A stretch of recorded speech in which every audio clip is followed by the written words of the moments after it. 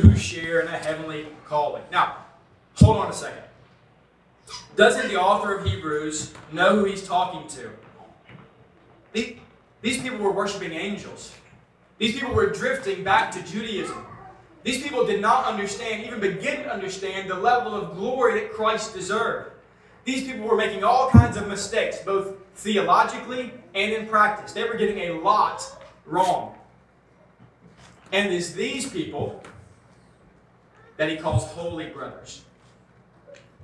Listen, dear church, one of the clearest things in the New Testament is that we should have a far bigger net of who we call brothers and sisters than we have traditionally. In the book of 1 Corinthians, for instance, Paul calls these people holy, set-apart brothers of the Lord, and then goes on for 15 chapters, more than that, to criticize them for being immature, for not even understanding that only one God exists, had far less understanding than we have today, and yet they were holy, and they were brothers. It's connected to what he just said in chapter 2, verse 11, when he said, that is why he is not ashamed to call them brothers, that Jesus is not ashamed to call us brothers. We should read that with shock, asking, why? Why in the world is Christ not ashamed to call me a brother? Why in the world is Christ not ashamed to invite us around his table? This is a question that all of us should be asking when we read this passage. What's certainly being asked by those who read it in the first century. And that we, stepping into their shoes, should be reading it as now. This is a radical statement about identity. There has been a seismic shift in the identity of who these people are. Once, they were unholy. Once, they were lost. Once, they were living in sin. But now, they are holy. Once, they were strangers, but now they are brothers and sisters. Welcome to the table of the Lord.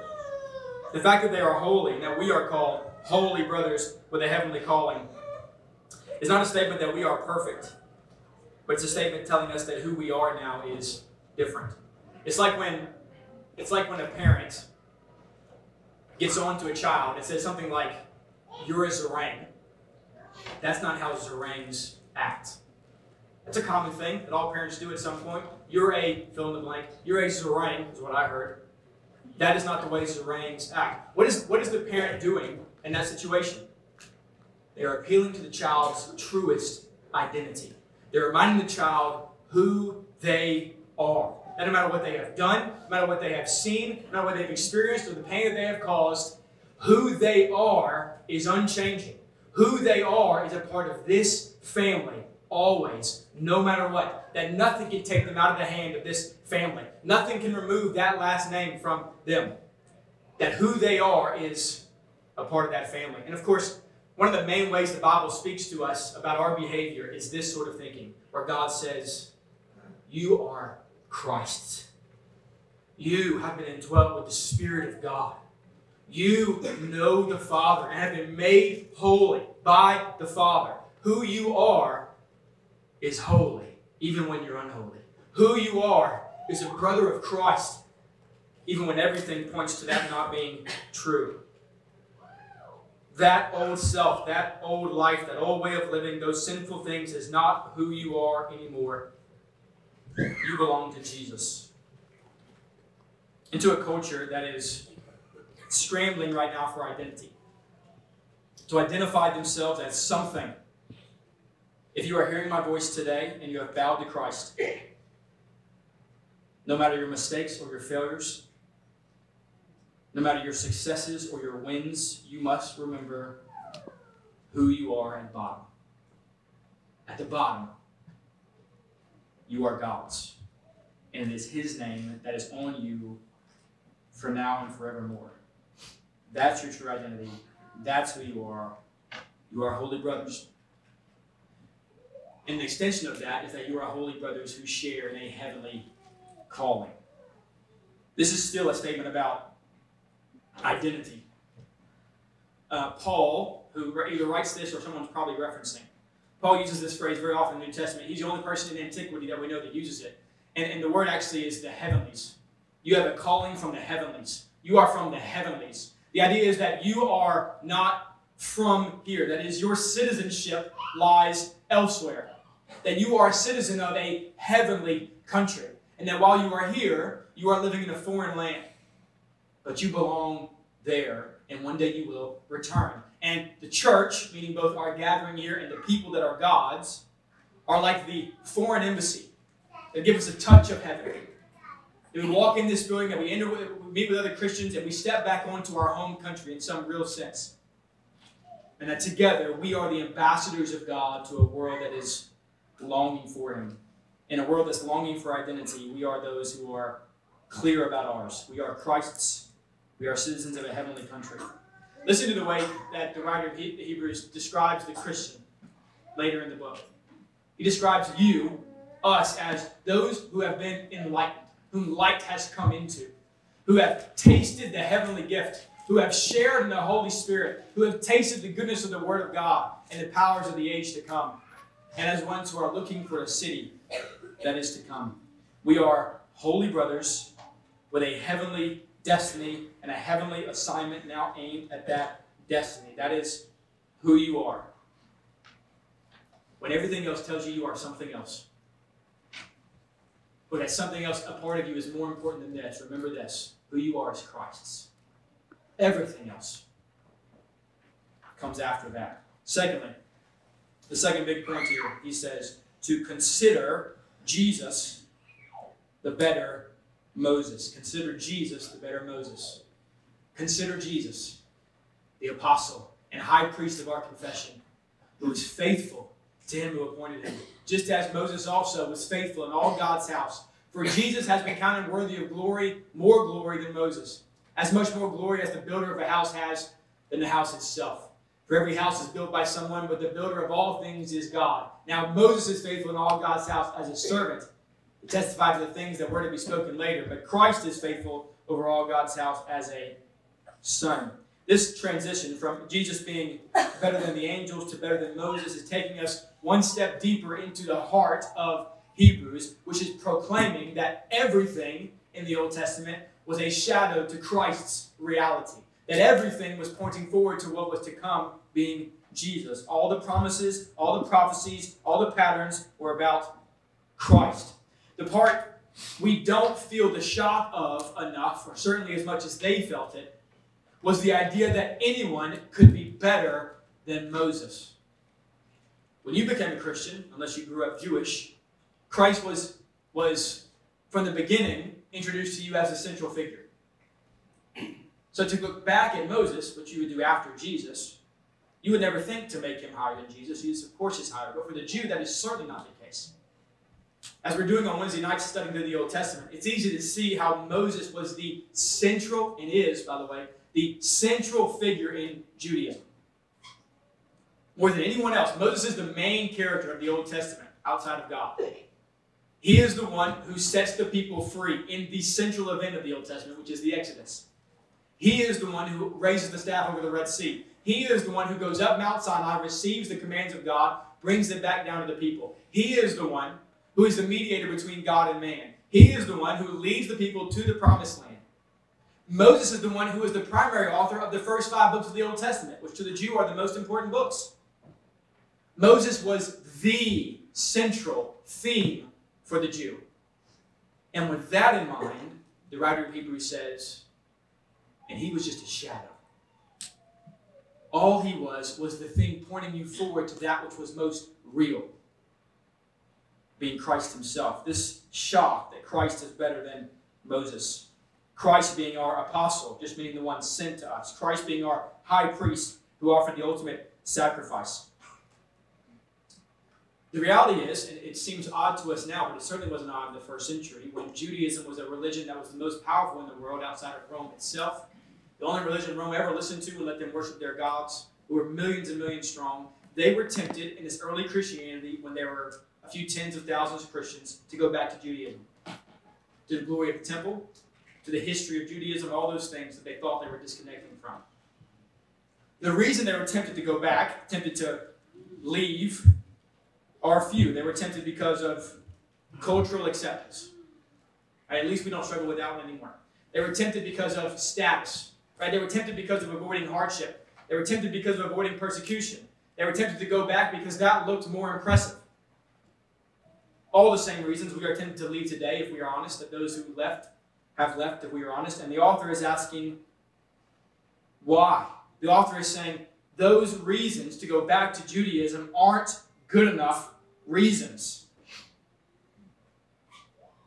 One of the most frustrating things about having children, along with the emotional volatility, one of the most frustrating things about children is when you ask them a question or why they did something, and they give you a reason that makes no sense at all. That's a classic kid thing, and it's infuriating. Where you ask them, why did you do this? And they give you a reason, and you go, why is that a reason for what you just did? Here's just a few real ones from my own life. Why don't you want to go to school? Because PE class is too far away from my classroom. Why don't you want to take a bath? Because the water will get dirty. Why do you need a piece of cake before bed? Because we haven't had second dessert yet. Why don't you want to go out to eat with the family? Because that place doesn't have tacos.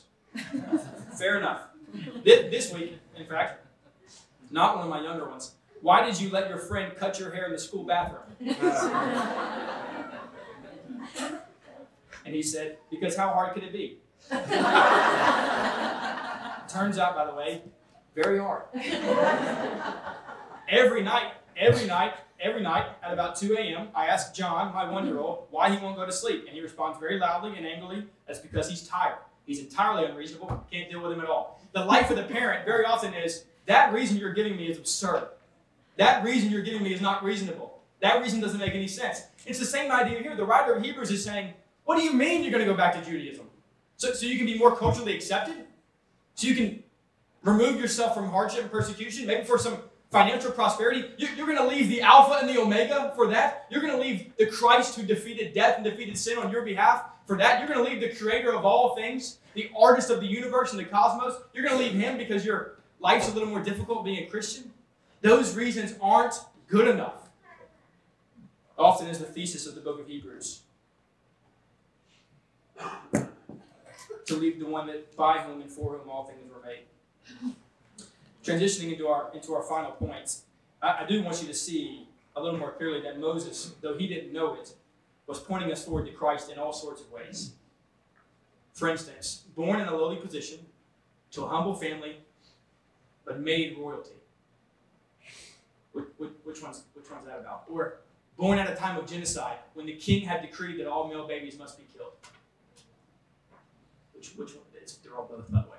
Next one. Shortly after birth, being brought to the heart of Egypt.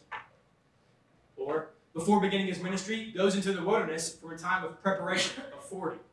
Moses for 40 years, Jesus for 40 days. Sent by God to deliver God's people from slavery. Performs miracles to establish his credibility. God's mouthpiece to his people. The mediator who'd be the go-between between the people and God. Informs God's people about the way to live, given the law, after being set free. Had an intimate relationship with God different than anybody else. Face shone with the glory of God as he came down the mountain of the transfiguration. Truly loved God's people beyond understanding. The reality is, again, as we're looking at on Wednesday nights, is the entire Old Testament is like this. Where you say, oh, that's telling us about Jesus, actually. Like, oh, that's actually pointing us forward to Christ. Christ himself says, on the road to Emmaus, everything that Moses wrote, everything in the prophets and the priests is about Jesus. And Hebrews is pointing us to this reality, showing how all these Old Testament stories are really just shadows of the thing which is most real. Moses, as great as he was a shadow being cast by Christ. Whereas Moses was adopted into royalty, Christ was royal from the start. Moses delivered the people from slavery. Christ delivered the people from the sin that was the actual problem. Moses was a mouthpiece of God. Jesus was God's final and ultimate and clearest word. Moses went back and forth from God to the people. Jesus, once and for all, brought the people back to God. Moses set up a law to follow. Jesus gave people hearts that would follow. Moses knew God a little. Jesus was God completely.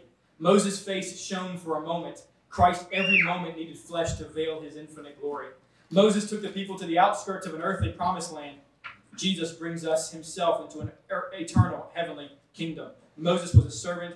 Jesus was a son. The final parallel I want you to see is in our last main point of Hebrews chapter 3, verses 1 through 6, which is this, that Christ is faithful over us clingers. That Christ is faithful over us clingers. Verse 6, Christ is faithful over God's house as his son. This is still about paralleling him to Moses. And we are his house, if indeed we hold fast our confidence and our boasting and our hope. That the idea of clinging is from this word hold fast, which is a common one in the New Testament. That we are to hold fast to the gospel, hold fast to Christ. The final parallel here between Moses and Jesus may be the most beautiful one. You may have never noticed before, just kind of read through it if you've read through the Old Testament. But in the middle of all the mistakes the Israelites make, in the middle of all of their rebellion and all of their failures and all of their poor theology and poor practice, God repeatedly offered to wipe Israel off the face of the earth and start over with Moses. Do you know that? It happened several times. Where God said, let's just kill all of them, and then we'll start with you as a new nation. For instance, one of them, Exodus 32, verses 9 and 10. The Lord said to Moses, I have seen this people, and behold, it is a stiff-necked people. Now therefore, let me alone, that my wrath may burn hot against them, and I may consume them, in order that I may make a great nation of you. Several times this happens. And listen, as you're reading the Old Testament, and you come to this, you go, yeah, that makes sense. These people are terrible. These people are faithless. These people will not just trust God. These people have seen these great works of God and still turn to idols, still turn to women, still turn to other things. It makes sense. Let's clear the slate, try again. So the question is, why doesn't God do it? He's obviously prepared to do so.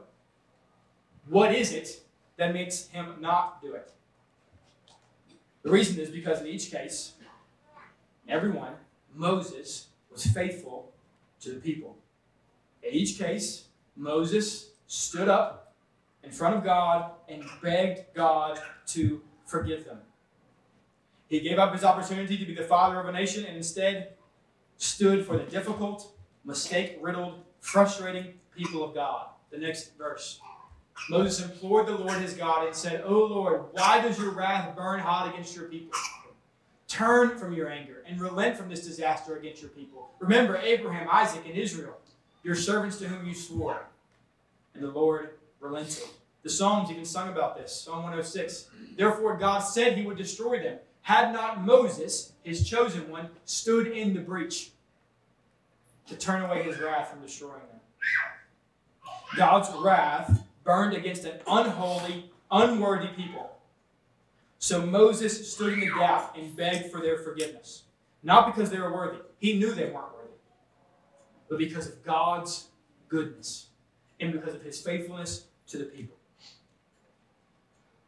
Do I have to lay it out? I think it's clear enough. This is Jesus, who looks at you and me and doesn't say, I think they're good enough, but sees that you're not good enough. Sees that we are faithless, and our hearts are idol factories, just pumping them out. And that we constantly turn to other things and have to be brought back by the church and by himself to his way. Sees that we are failures, that we haven't got our theology exactly right, that we certainly haven't got our practice exactly right. And sees and knows that God's wrath is rightfully burning against his people.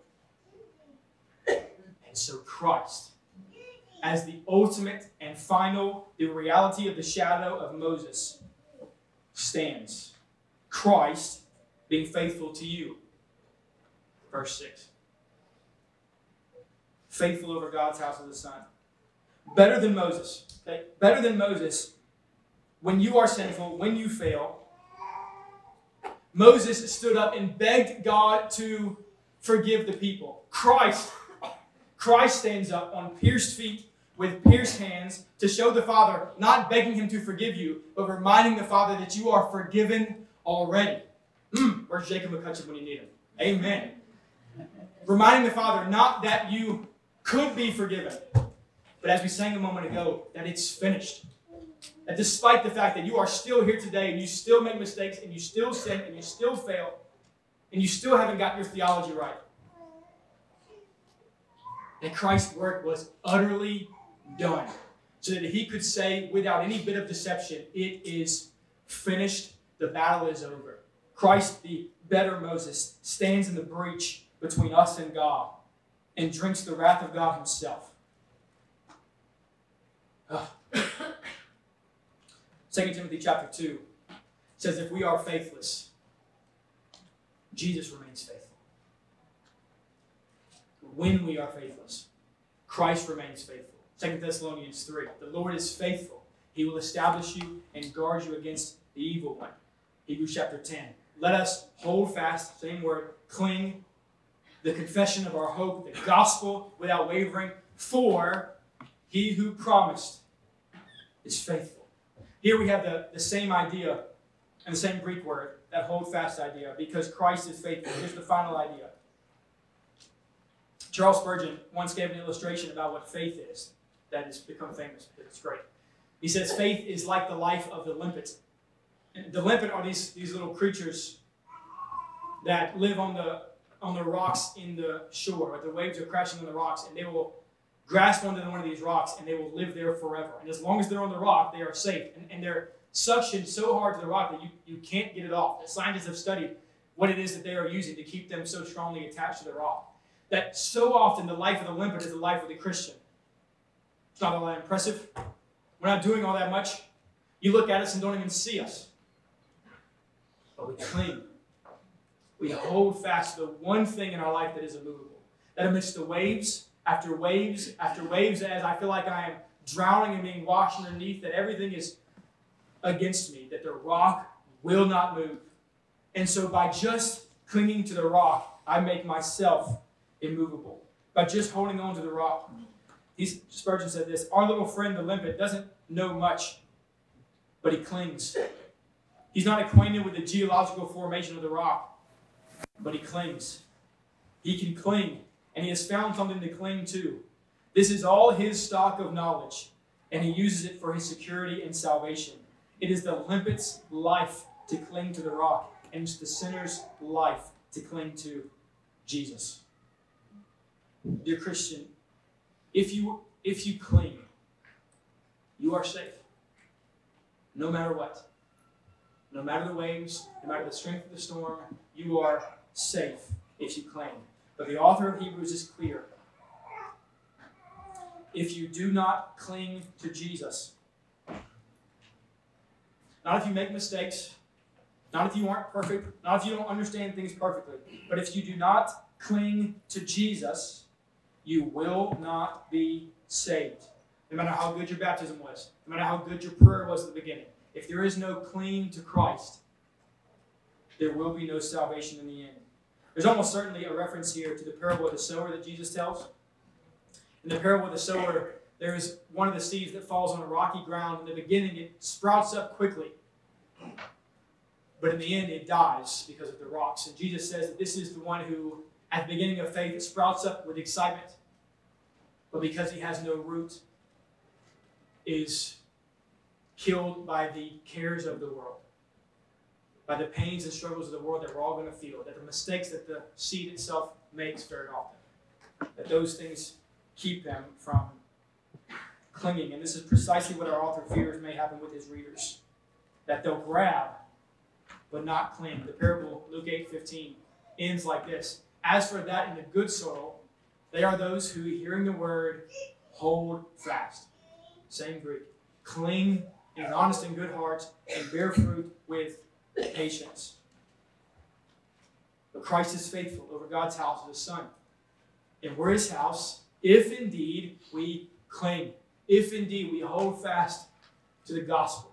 Hold fast to our confidence and our boasting and our hope. Hold fast to Jesus. Jesus is faithful to all those who cling. So what do you need to do? Cling. You don't have to know all the answers. You don't have to do everything right, but you must cling to Jesus. You don't have to be strong to cling. In fact, it's often easier when you're weak. The rock is strong for both of you. Last verse, 2 Corinthians chapter 6, verse 10. Same word being used here. Paul says that we are as sorrowful, yet always rejoicing. As poor, yet making many rich. As having nothing, yet, same word in the whole thing. As having nothing, but yet clinging to everything. As having nothing, but holding on to everything.